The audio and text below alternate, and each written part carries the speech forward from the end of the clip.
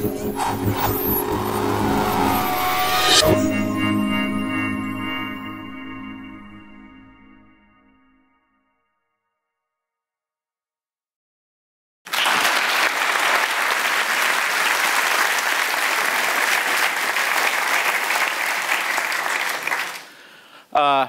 you very much for having me here. I'm going to tell you a little bit about the universe. So the universe behaves like it's been kicked. We call it the Big Bang, and now space expands, is literally stretched. You could think of the galaxies like raisins in a rising loaf of raisin bread. Whichever galaxy or raisin you sit on, you look at the ones around you, and they all appear to be rushing away from you. The further away they are, the faster they appear to move because there's more space, so there's more dough between you and distant objects. So how do we actually know this about the universe? This is not something we can theoretically derive. This is something we actually have to observe about the universe. So if you look at this animation that you see here, the key aspects are that you have to measure how far away objects, galaxies, are around us, and you have to measure how fast they appear to be moving away from us. So how do we figure out how far away objects are? One of the favorite ways we have is known as the method of the standard candle. It's a little bit like a lighthouse in the way in a ship, you use a lighthouse to gauge how far away the shore is by how bright it appears. In this case, our lighthouse is a single star, which explodes in a galaxy of 100 billion stars. So here on the right you see is a galaxy with 100 billion stars, and then one of those stars may explode, and we can gauge how far away it is from how bright that explosion is. The inverse square law makes this very quantitative, that if a supernova is twice as far away, it'll be 4 times as faint. If it's 3 times as far away, it is 9 times as faint. So we go and we look with our telescopes for these exploding stars in nearby and distant galaxies, and we gauge their distances from the brightness of their light. Now, the other aspect that you saw in that animation of the expansion was that we see the galaxies apparently rushing away from us. How do we see this? Well, the light is emitted by any object, including these standard candles, at certain known wavelengths of light we can determine in the laboratory.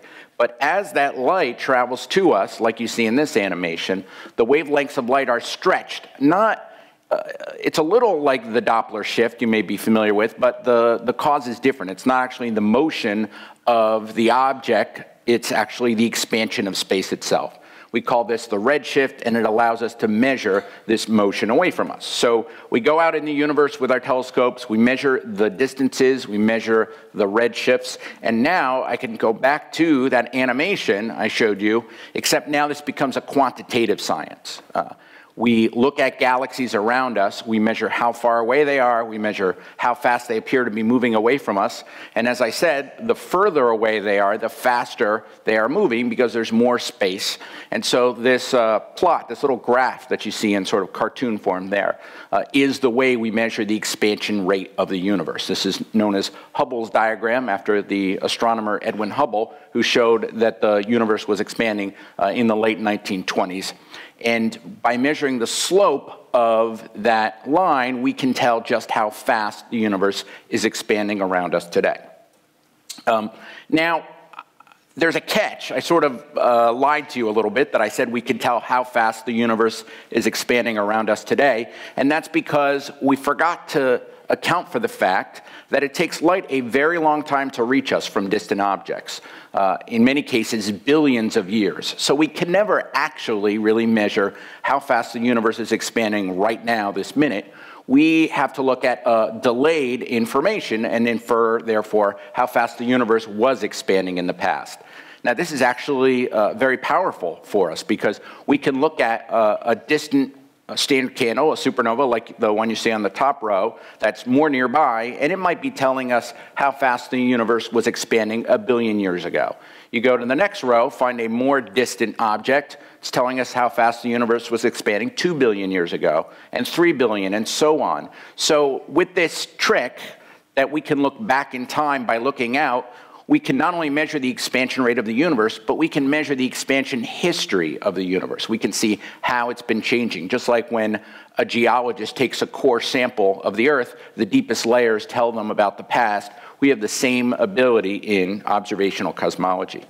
So this is good because in the mid-1990s, cosmologists wanted to know how the expansion of the universe was changing. In particular, the expectation was that the expansion was slowing down. I said there was the Big Bang, but then there's all the matter in the universe, and the attractive gravity of the matter would pull back and slow the expansion.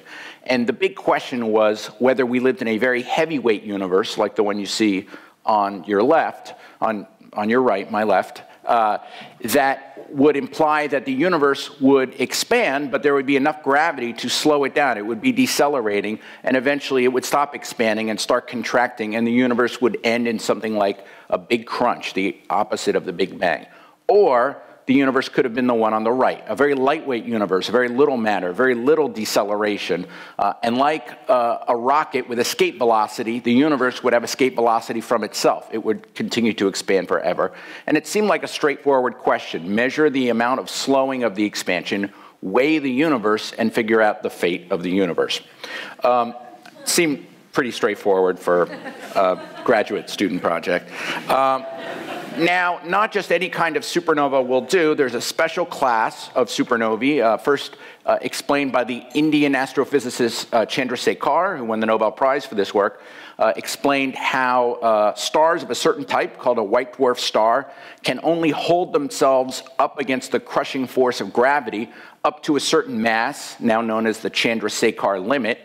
When a star like our sun becomes more massive than 1.4 times the mass of our sun, you will get a runaway thermonuclear explosion. It's like nature's own standard bombs or standard candles. They all blow up at just about the same mass, and so they have the same luminosity, so we can use these to track distances across the universe. When one of these explodes, we could see it halfway across the universe, or 2/3 of the way across the visible universe. They are as bright as about 4 billion suns.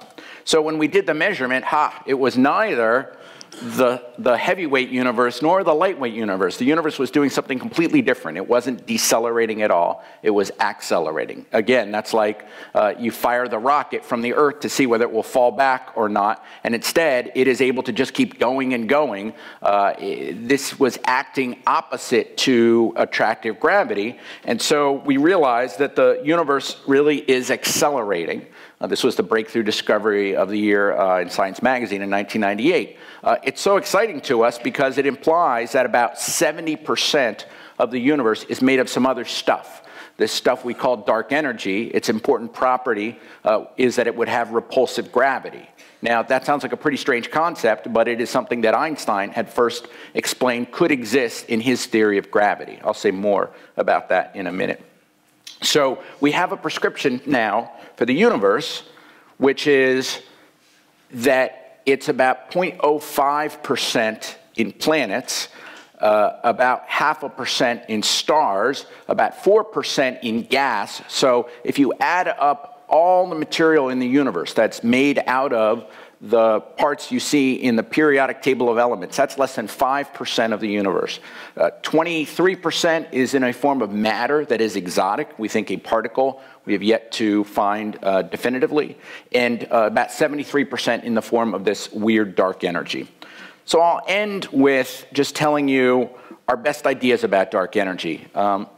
The first idea, and still the one we sort of hew closest to, is that it starts with a theory in physics called quantum theory that tells us that the vacuum of space is not really empty, but it's chock full of particles that appear and disappear all the time, and that there's an energy associated with those particles, and there's a gravity associated with that energy, which, strangely enough, is repulsive and would cause the universe to sort of self-accelerate.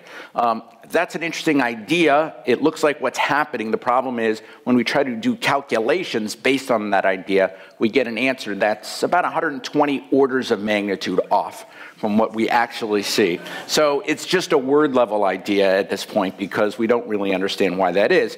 But as crazy as it sounds that there's energy in empty space, we've begun to see this in other areas. So if you've heard of the Higgs boson or the Higgs field, this is an energy in empty space that we have now seen directly in the laboratory. It is some dark energy. It's not our dark energy causing this, but dark energy is not just a made-up concept. There is another possibility that it's a transient form of dark energy. That is, it's related to a field like the electric field or the magnetic field.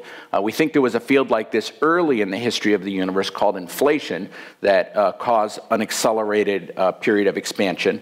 So it may be that these arise from time to time. Or the last possibility, and I think while maybe it's least likely is most intriguing, is that we don't really have the right theory of gravity, that Newton thought he had the right theory of gravity until there were certain anomalies, which finally Einstein came along with a deeper understanding of gravity, which resolved those anomalies. Now we have these funny parts. Maybe we will find them directly, but we have to keep our eyes open for the possibility that this is not the right theory of gravity.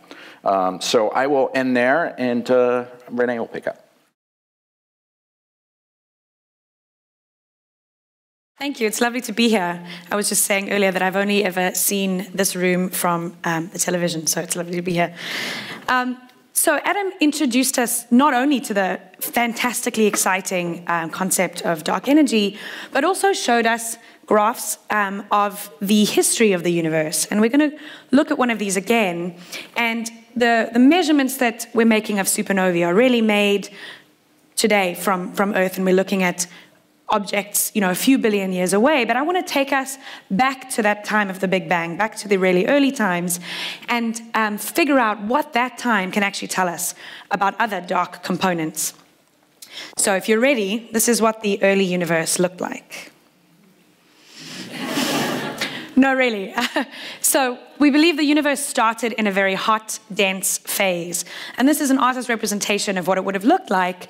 The whole universe was in what I call my favorite state of matter, which is actually plasma. So it's incredibly hot, and we have protons and electrons really in this soup, this hot, fiery plasma. And they're interacting together. And what we do as cosmologists who measure the cosmic microwave background is we want to use information about this time to tell us what the universe is made of. So when the universe is hot, this plasma is actually oscillating. So we have dark matter in the universe, which is pulling, like gravity, pulling all of the parts of the universe together. But because the electrons and the protons are free, there's actually radiation that's bouncing off the electrons in the early universe. And that's why we can't see through it. So the early universe is opaque for the same reason the sun is opaque. Light is bouncing around. We say that the mean free path is quite small. And so because this light is bouncing around, there's additional pressure. So the photons are moving and they exert a pressure. And so the early universe is really ringing like a bell. We call these acoustic oscillations. The key thing is as the universe expands, it cools down. And just as you take a bunch of excited 5-year-olds and then they slowly get tired, they stop running around, the universe is similar. So as the universe cools down, so eventually the protons and electrons can combine and form neutral atoms. When that happens, the photons now can't interact with the electrons anymore. And the photons can propagate towards us. And those are the photons that we measure from the early time. So the light that I study has been coming towards us for over 13.5 billion years. Okay, so what do? I actually measure the temperature of this radiation on the sky. But what does that tell me about the early universe?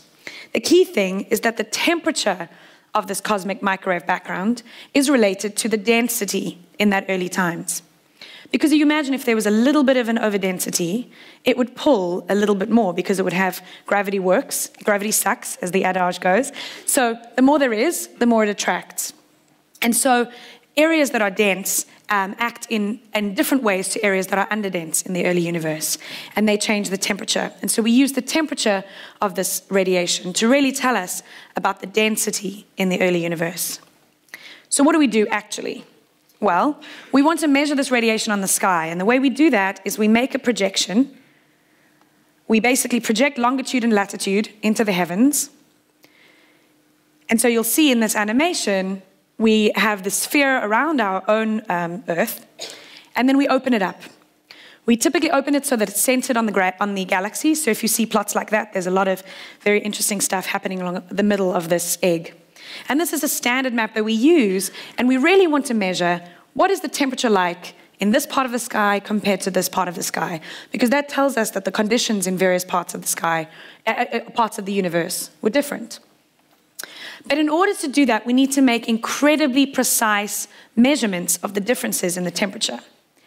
So, in fact, we know that the differences from place to place in the universe in temperature are 1 part in 100,000. So that's roughly 1 drop of water in a gallon. So only very small differences in temperature. And that's kind of interesting and very exciting, because it's like saying, imagine if I polled everyone in this room what your favorite song was. I know you're all going to say Thriller, but that would be strange because you don't necessarily know each other. But the universe, at very early times, there are very small differences. Everything is basically the same temperature. And so to measure these differences, we really need to make very precise measurements of the cosmic microwave background. So we measure it in the microwave. The radiation has been traveling towards us for billions of years, and so because of the redshift that Adam mentioned, it stretches out and becomes very cold. In fact, when we measure this average temperature on the sky today, it's only about 3 degrees above absolute zero, so about 3 Kelvin. And so we need to really build incredible instruments to measure the contrast between different parts of the sky. And so that's what you saw in the movie. I'll play it again just so we can see. So we basically increase the precision, we take away the average, and we keep building finer and finer instruments to measure the difference from part to part in the sky. Now, of course, you'll see the big band, and that's our galaxy that we need to remove because it's telling us not about the early time, but about physics now. So I said that temperature was linked to density, and the way that we see that is because areas that were slightly overdense in the beginning of the universe act a bit like a sink, and so they'll trap photons inside them. And so photons at the early time, if they're in an overdensity, are a little bit colder. Areas that are a little bit less dense will be a little bit hotter. And so we can actually link the fluctuations in temperature that we see to the fluctuations in density. And this is a movie that was made by NASA and the WMAP team, which is a space satellite that measured the cosmic microwave background. And you can see in this animation, they're evolving time, and those fluctuations in temperature grow and become galaxies that we see today. And Risa, of course, is going to tell us a lot more about exactly how that happens. So we have these incredible measurements of the cosmic microwave background. But what does it tell us about the universe that we live in, both now and its past? Well, we're really lucky. We actually have an incredibly simple model of the universe. Adam introduced it a little bit already, but we actually have just 6 numbers that really tell us almost everything we need to know. Now, if you haven't already read Martin Riess's book, it's fantastic. I recommend it. But the important parameters, the dark ones, I've highlighted in the orange circle. So the 3 on the left tell you about what stuff is in the universe. So baryons are things like you and me, gas, and that makes up a very small fraction of the universe. Cold dark matter, that omega and the CH squared, that's telling us how much of the dark matter is in this early time. And then omega lambda is telling us about this vacuum energy or this dark energy. And as Adam said, we believe that that dominates most of the energy density of the universe. There are 2 other parameters that tell us a little bit about those density fluctuations. And they tell us basically what are the sizes of the peaks. So imagine I come into this room and I say, roughly, what is the average size of the person in the room? I know that would be human-sized, right? Because I see that most of the structure in this room is people. I'd also see that there's some structure that is the size of a step. And so if I was to measure, just as a function of physical size, how much of the room is made of various things, that would tell me something about the power spectrum of fluctuations in this room. And we do something similar in the universe. We say, roughly, how big are the things in the universe? And we measure that using a power law, which is just a mathematical formula, and that has an overall amplitude, and it has a slope. And those are 2 parameters. We also learn about how the universe, stars begin to form, but that's something I won't talk to you at all about now. So I mentioned this a little bit before, that we have these acoustic oscillations happening in the early universe. And it's really incredible because as this plasma is vibrating, so we have pressure from the photons pushing outwards, gravity from acting on the matter pulling inwards, and so the universe really is oscillating. And the cool thing about that is if you change up the makeup of the universe, you change how that's happening. So if there's more dark matter, you make the wells a little bit deeper, and so the oscillations change in their structure. And we really can use these oscillations, which get transmitted in the radiation that we see, to tell us something about how much matter there is in the universe, for example. Here is some of the most recent results. So there are many experiments on the ground, in the South Pole, in the Atacama Desert, and in space that make measurements of the cosmic microwave background. And they have all been working together to try and figure this model out. This is from a recent release by the Planck satellite, which was in space, measuring the radiation. And you can see how the data points on that graph from 3 experiments match our theoretical model beautifully. And that's no mean feat, because there are only 6 parameters that make up that wiggly curve. And that's wonderful. We have this perfectly simple, fantastic model. Unfortunately, it has a lot of dark stuff in it that we don't understand, but it fits great. And we use understanding how these equations work in the early universe and codes to try and predict different models. And we use the data to really fit and see which one of those models makes sense. For example, if I change the amount of matter in the universe, you can see those peaks and troughs change a lot. And because we understand theoretically how that will happen, we can match the curves to the data. And that's really what I spend a lot of my time doing, is this kind of sleuthing, mixing data and theory. But something else happens. We don't only learn about the early universe. The cosmic microwave background also tells us something about what the universe is like between us and the CMB. And that's because I told you that the light has had to travel to us from roughly 13.5 billion years from today. And so as the photons are traveling towards us, they're interacting with everything else in the universe.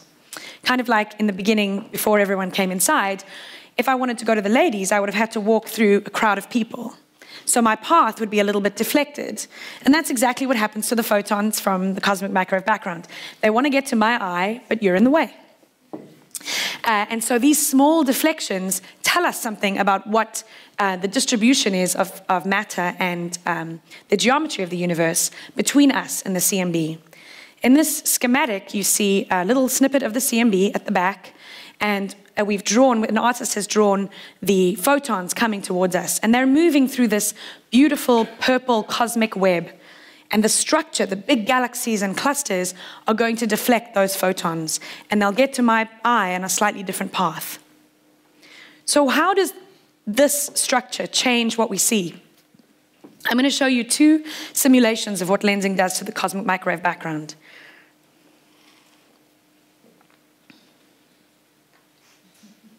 Blink and you'll miss it. Luckily, I put unlensed and lensed just in case. So these effects are tiny. And one of the things that makes it so exciting is that we weren't able to even see this effect until a few years ago. We just didn't have the resolution. So if we had smoothed these maps over, you would never see the effects, these small fluctuations from a structure. But because we now have exquisite measurements of this radiation, we can start to see these deflections, and we can actually start to figure out what was doing that. So what was the universe made of? How much dark energy is there? How is that changing the structure? How much matter is there? What does it look like? How is it distributed along the line of sight? We learn a lot from these observations about the content of the universe at the Big Bang, the structure of the universe today, and because we have models that can take us forward in time, we really also learn about the death of the universe.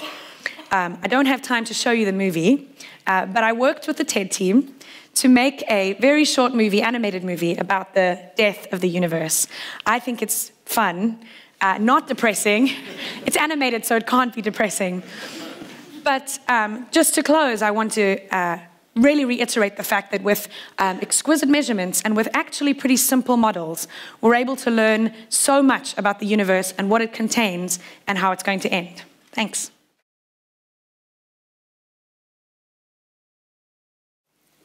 So I'm going to tell you about what happened after this first moment of the universe, actually about 400,000 years after the Big Bang that you heard about from Renée.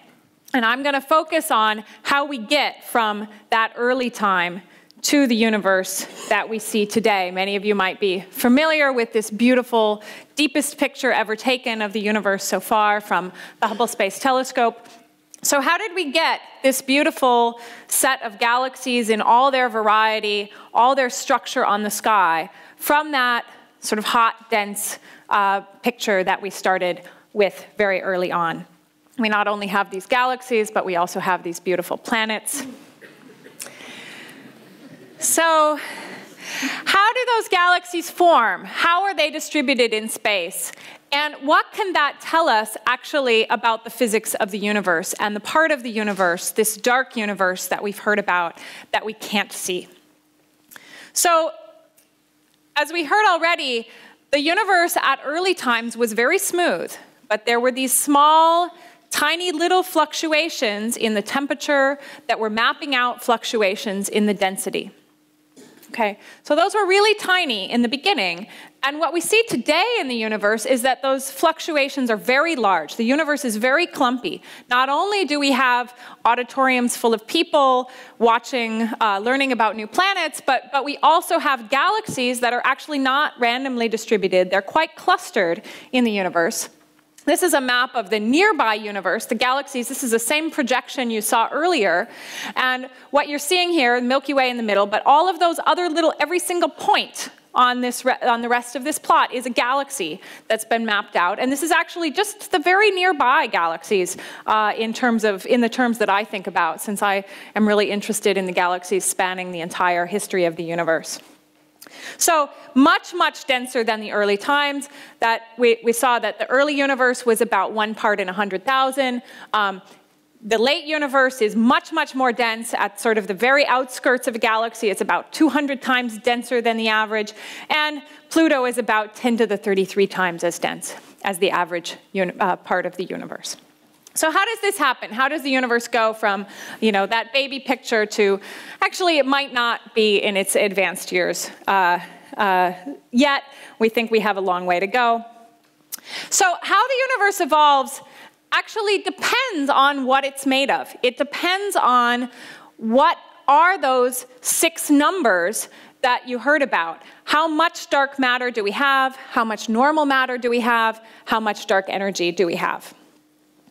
So we actually have pretty good theoretical models for how this happens based on what those 6 numbers are. And the reason this is actually a fairly simple physics problem is that on large scales, gravity is dominating. Gravity really rules the show on large scales. On small scales within this room, there's lots of other physical processes that matter. But on large scales, gravity is really the important thing. And that means this is actually a really beautiful problem because we have the initial conditions of the universe. Those initial conditions set by the cosmic microwave background tell us about what the constituents of the universe are, how much matter we have, how much dark energy, how much normal matter, how much of it is dark. And we can then add gravity to this picture. And it turns out that it's sort of a simple problem conceptually, but it's a very difficult problem computationally. So we also have to add a really big supercomputer. We actually use the largest supercomputers in the world to do these kinds of calculations.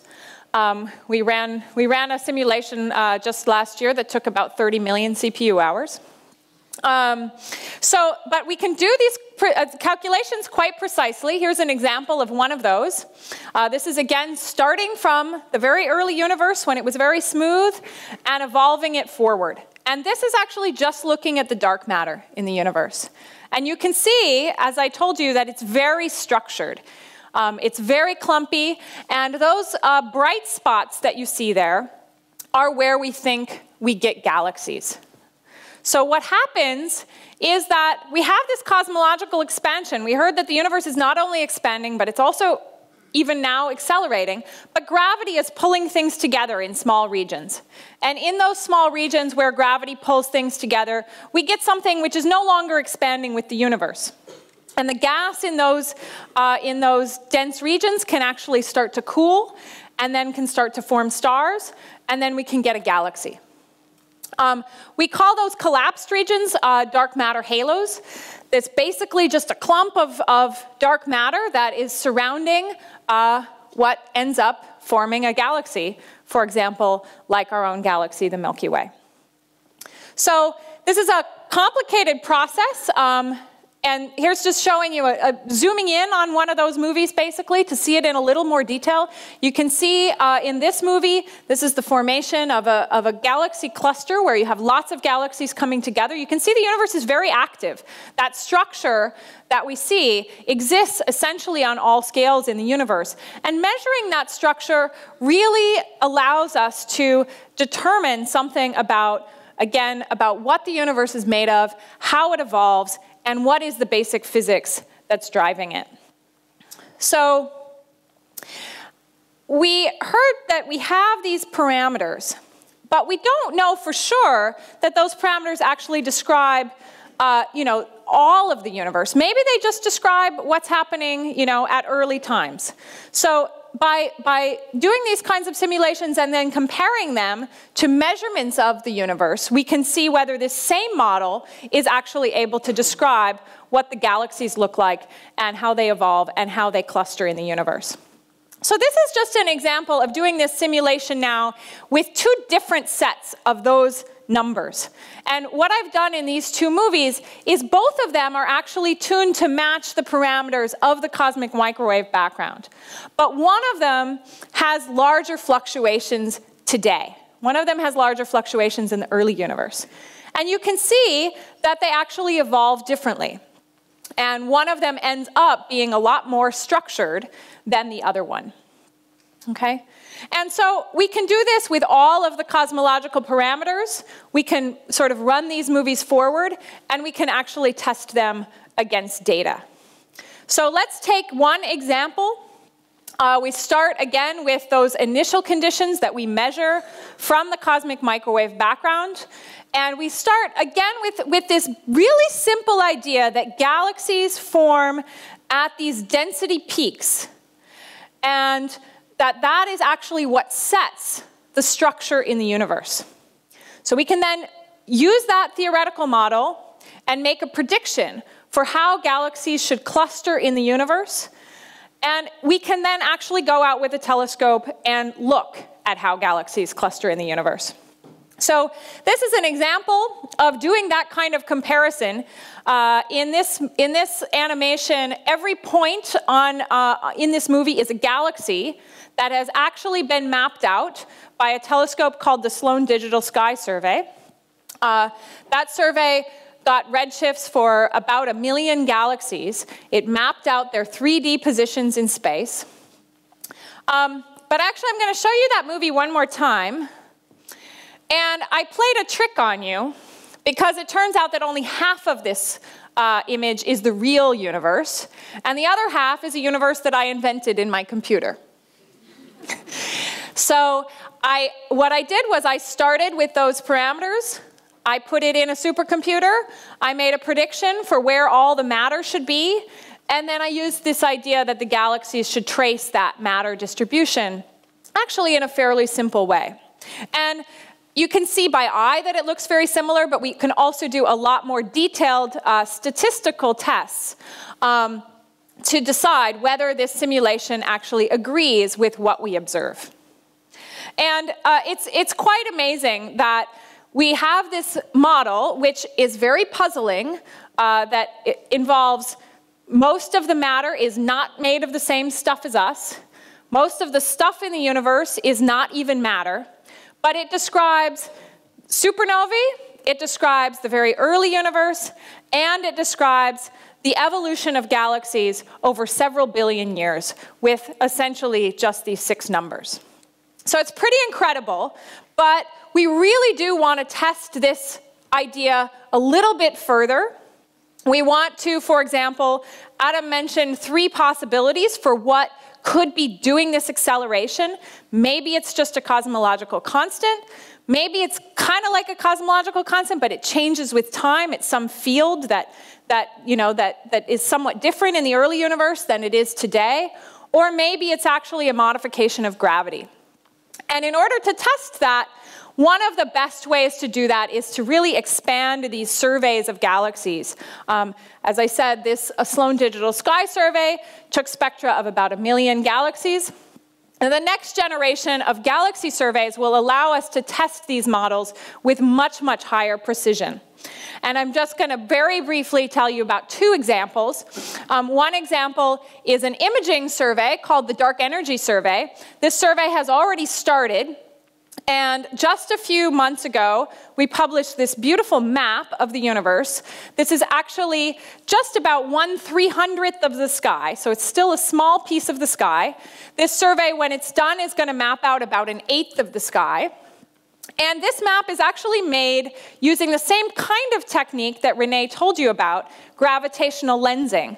But here now, we're not looking at the CMB photons, we're looking at the distortions of background galaxies that actually allow us, quite amazingly, because mass along the line of sight distorts those photons, to map out where the mass is in the universe and to really trace not only where the galaxies are, but where the dark matter is. So far, this survey is quite preliminary, but it's quite exciting because this survey actually is going to find a whole bunch of new supernovae. It's going to be able to do gravitational lensing. It's going to be able to find other objects that allow us to test the dark energy and dark matter in different ways to really decide whether these various ideas match the data that we have. And then we heard about one more survey already. This is the Dark Energy Spectroscopic Instrument. This is a different kind of survey. Instead of just pictures, we actually take spectra of the galaxies, and that allows us to make a 3-dimensional map. It's quite amazing. This survey will do 35 million galaxies. Currently, there's about not quite, I think, 3 million galaxies and quasars that have been taken by any instrument ever so far. So this will increase that by an order of magnitude. And that will really allow us to make this very precise 3D map of the universe to help distinguish between these various ideas for what is accelerating it, what is the dark matter, and how did the universe begin. So we have lots to look forward to.